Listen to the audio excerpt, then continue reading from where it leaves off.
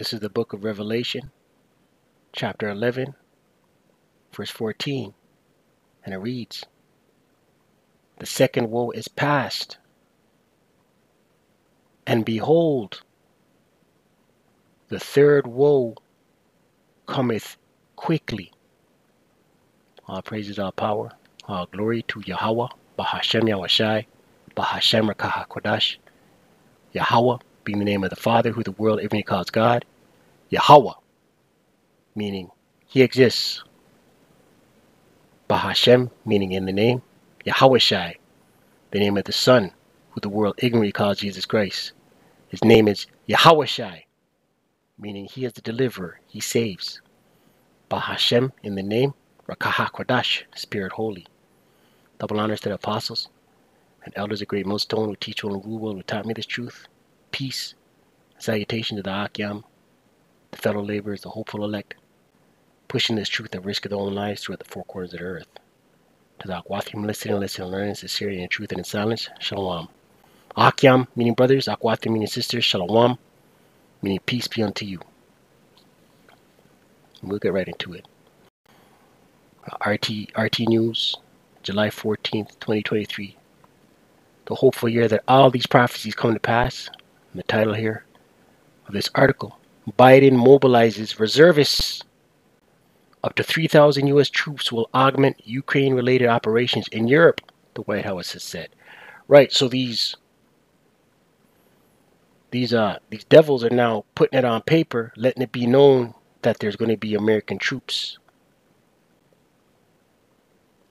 in Europe for Ukraine-related operations. Right, the buzz has been out that that American troops have been there, right? But it's never been official. Right, so now they're officializing. They're making an official press release that 3,000 U.S. troops are going to be mobilized. Right, this is wars and rumors of wars. Right, scriptures say, measure the times diligently. Right, measure the times diligently for what? The signs. Quick scripture. Matthew. Matthew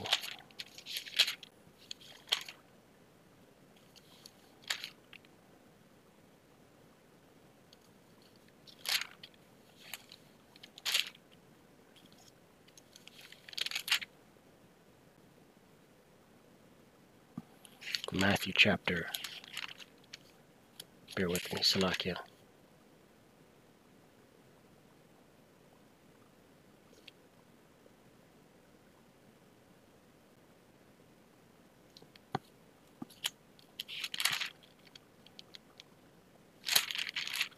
Matthew chapter 24.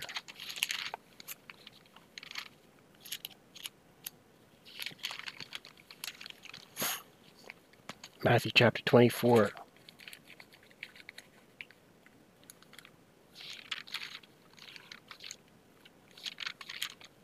Verse 3. And it reads, "And as he sat upon the Mount of Olives," Yahushai, "the disciples came unto him privately, saying, Tell us, when shall these things be? And what shall be the sign of thy coming and of the end of the world?" Right? So the disciples are asking the Lord Yahushai, what are the signs we need to be looking for? Tell us, what are the signs of your return and of the coming of the end of the world? Right? Look at this word world. It's eon, meaning time period, age. Right? Not the end of the world in an oikumeni sense. Right? Let's get it real quick. Right? So the Lord gave his disciples signs to watch for. Right? This is a sign right here. Matthew 24. The word world in verse 3. Matthew 24 verse 3. The word world.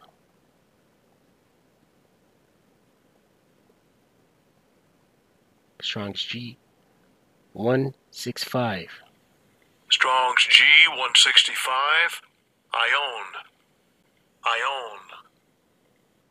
Forever, an unbroken age, perpetuity of time, eternity, the world's universe, period of time, age, right? So the disciples wanted to know when will be the end of the time of the Romans, right? And we are in the revised Roman Empire, Rome 2.0. America, NATO, the EU, the beast. Matthew 24, verse 4. And Yahweh Shai answered and said unto them, take heed that no man deceive you.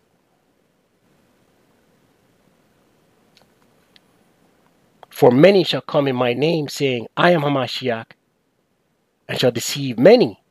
Verse 6 is the point. And ye shall hear of wars and rumors of wars. See that ye be not troubled, for all these things must come to pass, but the end is not yet, right? So these things are going to happen, ultimately leading into World War III, right?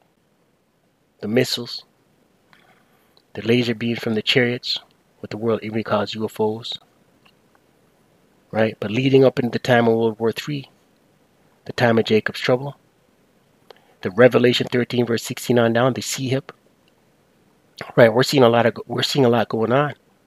We're seeing society as it is continue to destabilize. We're seeing the CHIP in mainstream news, the CHIP, the Revelation 13 verse 16 on down, the grain of rice. That's in mainstream news, man. And we're seeing these wars, rumors of wars. We're seeing the economic collapse, the de-dollarization, which is all going to lead into the time of Jacob's trouble, right? These are all signs. Zechariah 14.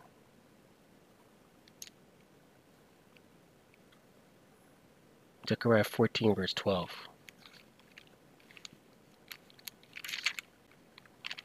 And it reads, and this shall be the plague wherewith the Lord Yahweh will smite all the people that have fought against Jerusalem. Right, and what's this plague?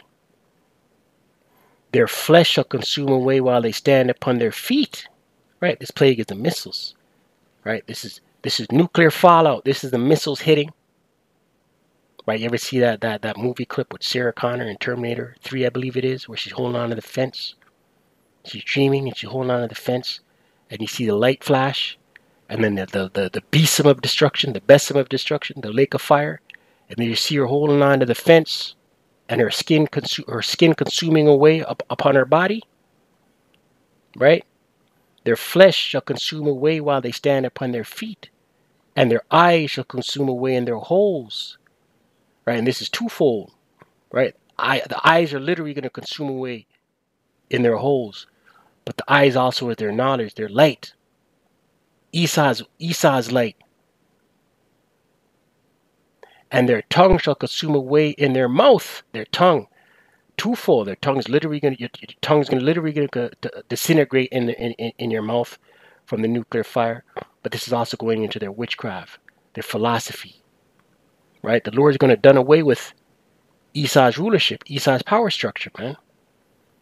2 Peter 3 says the heavens should pass away with great noise. The great noise being the missiles, the heavens being their rulership, their hierarchy, their structure. Let's get that scripture since we quoted it. 2 Peter 3, verse 10.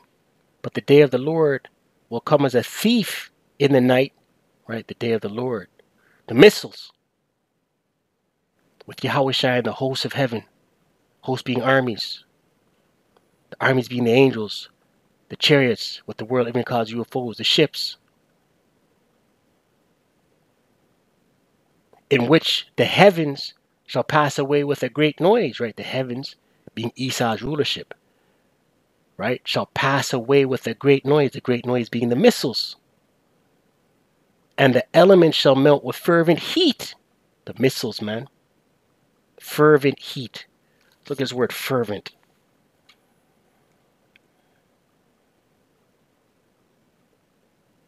Fervent heat.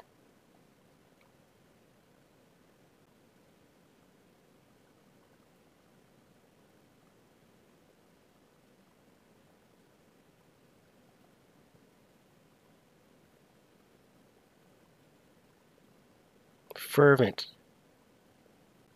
With fervent heat. Strong's G. Strong's G 2741. Kausao. Kausao. In the Greek. To burn up, set fire to suffer with feverish burning, be parched with fever. In the Strongs. To set on fire, fervent heat, right? And what's going to set this place on fire? The missiles. The earth also and the works that are therein shall be burned up, right? All manners of wickedness, the work, which is all wickedness. The works that are therein, right? Nothing but wickedness in this place, man. Alphabet boy lifestyle, wicked abominations, abominable acts, degeneracy, all gonna be burned up. Right? Right? Listen, these elites are making their moves. They're moving their chess pieces. Right? And this whole thing, everything as we know, is gonna be collapsed. Right? Gonna be shaken up, gonna be turned upside down. Right? World War III, we open up with that scripture. One war was passed. We open with that scripture. One war was passed. Let's read it again. Revelation 11, verse 14. And it reads, the second war was passed. The second war, World War II. Behold, the third woe, right? This woe means destruction, right? This word woe, destruction. World wars. The third woe cometh quickly. World War III, right? Scripture says it's going to happen. It will happen. Right? You hear all these people out here pray for peace. Listen, this place is going to wax worse. It's going to continue to wax worse. Right? We are in the beginnings of sorrows. Isaiah 9, let's close. Verse 5, and it reads, for every battle of the warrior is with confused noise, and garments rolled in blood. Right? Ancient wars were fought on battlefields, hand-to-hand combat, swords clanging, arrows, battle axes, garments rolled in blood, right? The injuries on the battlefield, people dying out. But this shall be with burning and fuel of fire. This what? This war, this third war shall be with burning and fuel of fire, the missiles. So with that, stay prayed up, pray without ceasing. Call Allah Yahweh, Bahashem Yahushai, Bahashem Rakah HaKodash. Double honors to the apostles and elders, a great millstone to teach well and rule well. Shalom to the hopeful elect.